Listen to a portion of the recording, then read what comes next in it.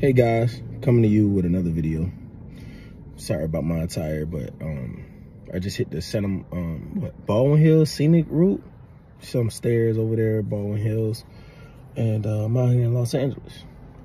So most of you guys know I drive trucks, but when I'm not driving trucks, I petition. And there are some pros and cons to petitioning. This first video is about what is petitioning. I'm gonna give you my understanding of petitioning. Petitioning is you petition to put something on the ballot. It's a certain amount of signatures you need to put on the ballot so people can vote for it. The only people that can sign petitions for the most part are people who are registered to vote. I've been doing this for about six to 7 years, and it's very, very lucrative. It's very, very good money. Yeah. Right now, currently I'm in California. I'm from Miami, Florida. It's one of those great jobs where you have to save your own money.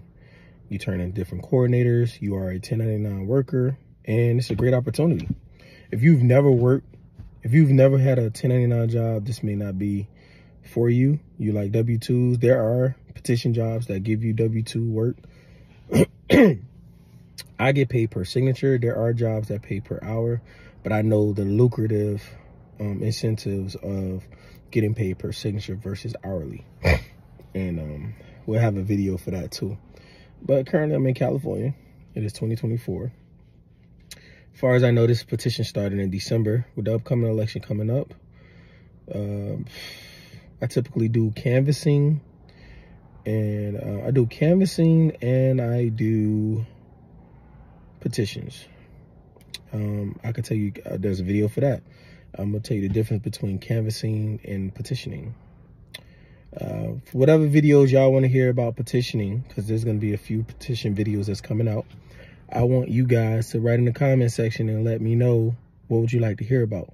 Pros and cons, what is petitioning, what petitions are that are out in California, and I'll give you some information.